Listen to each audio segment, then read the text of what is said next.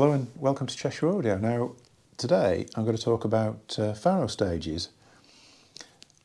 Initially, what I was going to do here, I was going to do a few reviews and compare different models and things like that. But actually, I was sort of setting up, I thought, actually, probably what I should do is a get back to basics explanation of what a phonostage is, because there's an awful lot of people, I get a lot of phone calls from people who are sort of coming back into it, or there's a lot of sort of youngsters who are new to this and they don't sort of understand the record player is actually different to everything else, hence needing a phonostage.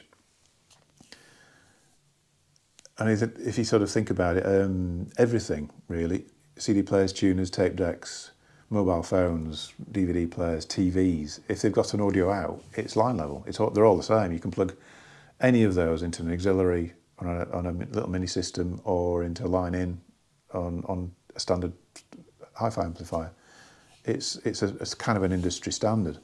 The only one that is different is the record player, and the record player needs another circuit because it's very, very low output. If you plug a record player straight into a line input on an amplifier and turn it onto volume onto full, you can barely hear it. It's multiple times quieter. It's also not a flat response. It's got a big lump in it and it's all over the place. So it needs equalising. So it's not a straightforward circuit. It's quite complex. It's quite a difficult circuit to get right. Because it's amplifying signals from such a low level, they're very sort of susceptible to picking up noise and amplifying that noise.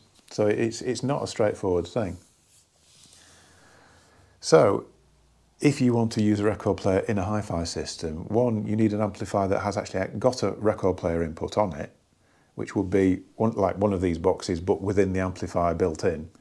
Or you need, if you've got an amplifier that doesn't have that, you will need a separate box. Now, how far you take that is kind of down to how into it you are, I suppose. I think if you've bought a record player and you want to sort of give it a go, and perhaps you've got an old MIDI system or you've got an amplifier that hasn't got a record player input on it, the thing to go for is just a budget little phonostage like this. There's 75 quid. Little Project MM.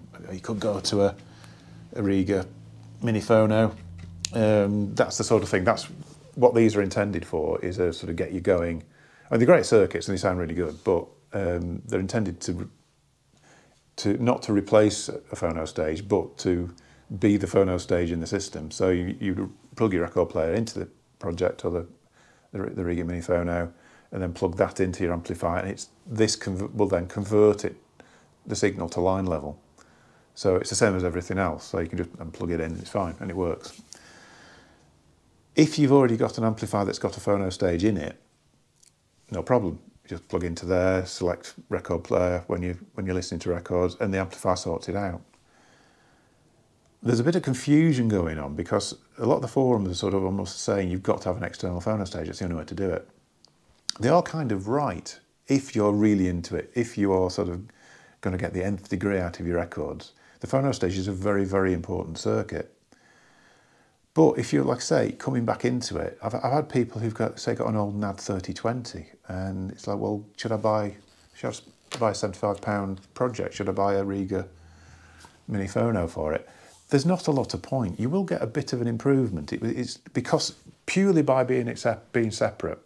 Because, like I say, the problem with the phonostage within an amplifier is there's a lot of noise within and it takes a lot of effort from the manufacturers to isolate that and stop the noise trickling through into the circuit. So having it separate purely on its, purely that will improve the sound of it.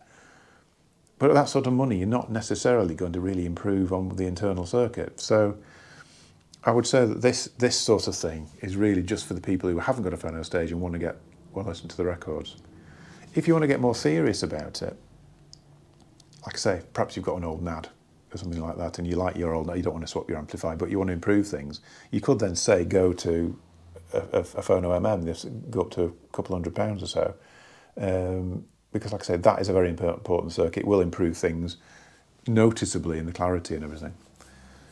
And then after this, if you started getting more into it, you've got a better amplifier, or you've got a better amplifier that hasn't got a phono circuit, and you want to really move things on, then you can start looking at Tom Evans, you can start looking at Exposure and the Riga Aria and all this little Lehman whatsoever. There's a massive choice, a huge choice.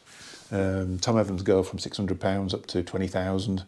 Lehman, this one's about 350. Go up to a couple of £1,000. Riga even, go up into the thousands. Exposure only do this one, but £800 now ish. Just gone up 850 now. So there's huge choice, and I can understand people being really confused about it, to be honest.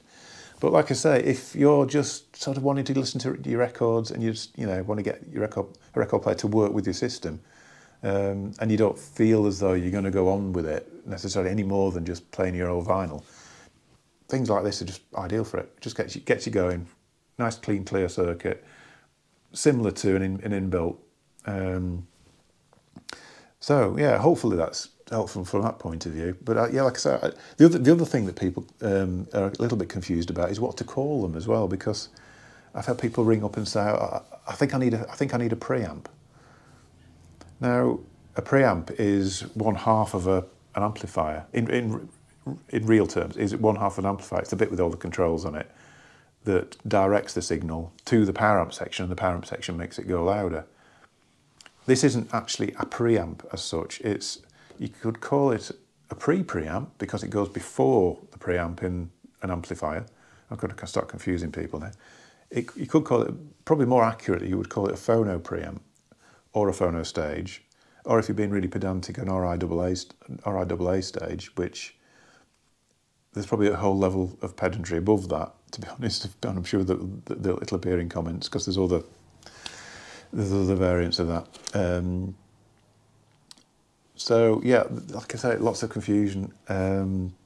Hopefully this has sort of cleared things up a little bit. I will move on to doing reviews of all these different things because there are definite differences between Phonostages, different sort of matchings and all that sort of thing, different capabilities. We come on to the difference between moving magnet and moving coil. Basically, moving coil is an even lower output version of moving magnet, so you need even more amplification, and hence there's more potential for noise. But if you get it right, it's brilliant. So we'll look at that in a future video. But for now, I'll just leave it at that. It's just why you need a phono stage, what it does, and whether or not you need to swap to external. If you like I say, if you're on the edge of it and you're not necessarily going to start upgrading through, getting into the sort of madder end of it, then perhaps stay at this sort of level because it's fine. It will work. Anyway, thanks for watching.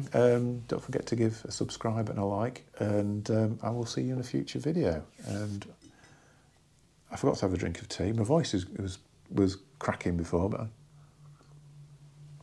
I soldiered on. Anyway, thanks for watching.